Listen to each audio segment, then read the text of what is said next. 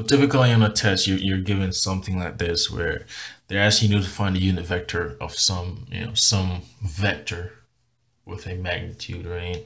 We're asked to find a unit vector. And we said anytime we have any sort of vector like this with some sort of angle, we say unit vector in the x direction is just cosine of theta x, in the y direction is cosine of theta y, and in the z direction is just cosine of theta z.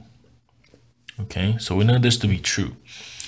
Now, the difficulty is just finding out what theta is, okay? So, if I'm looking at the x direction, the unit vector is always given from the, from whatever coordinate you're from whatever coordinate you're starting, whether it's x or y or z, and you go straight to the vector itself. So, if I'm looking at this, I want to find unit vector in the x direction. Well, I put my pen at the x, and I go all the way from the x to the unit vector itself. Okay. Now look what angle I covered. In this quadrant, we know this is a right angle, so we know this is 90 degrees, and we know theta is 45. Yeah. So if theta is 45, but we know the sum of the angles in each quadrant, right? If the sum of the angles, because essentially we were doing is forming right triangles. Yeah. So we know the sum of the if you know the unit circling, we know all for 4 quadrant total up to equal to 360 degrees. That means that if we divide that by 4, each quadrant have to be equal to 90 degrees. So if we know this is 45 and we know the sum of one quadrant has to be 90, well, if I take 90 minus 45, that will give me this angle. So if I take 90 degrees minus 45 degrees, well, that's just 45 degrees. So that will give me this angle here. So from the x direction, this is cosine, well, we just passed 90 degrees. So this is cosine of 90 plus 45, which we just calculated. So therefore in the x direction, this is cosine of 90 plus 45. Yeah. Now what about the y direction? Well, starting from the y, we're going to the vector itself. So we just covered an angle of 45, which we just calculated.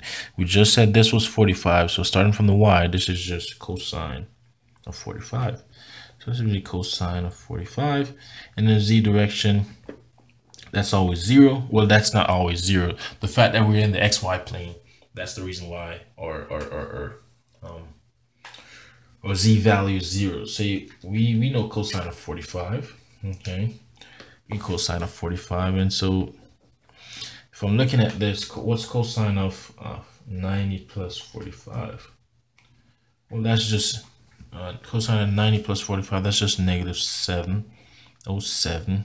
Okay, cosine of 45 is actually square root of 2 over 2, and if we simplify that, that's just 0.707, and that's 0.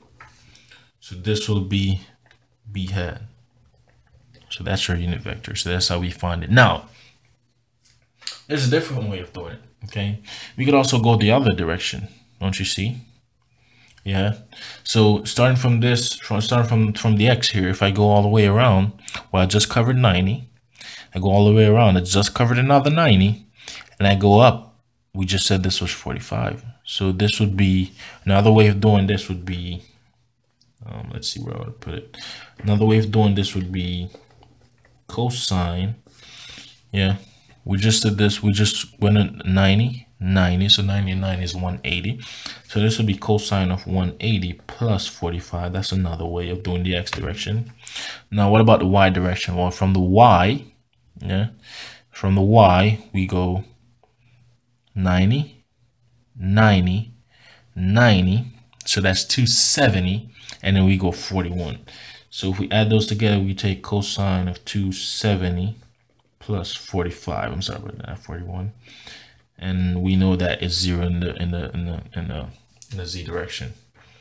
And so if I look at this, if I take cosine of 180 plus 45, I get negative 0.707. I take cosine of 270 plus 45. I get 0.707, and then that's z, and that's 0 in the z direction. So again, just taught you 2 ways to do these things and to break them down. Now be careful where you choose to be y and x, okay? I cannot just assume that all this line is y. I just got to assume that this is y and only this is x. And the reason being is that you'll see that if I actually assume that this is y also, then if I take cosine of 90 plus 45, look what I'll get. Cosine of 90 plus 45. Yeah, I'll actually get negative 7.07, which is not correct. The answer is positive. Okay, so be very careful. So go where they define to be y and x and stick to that.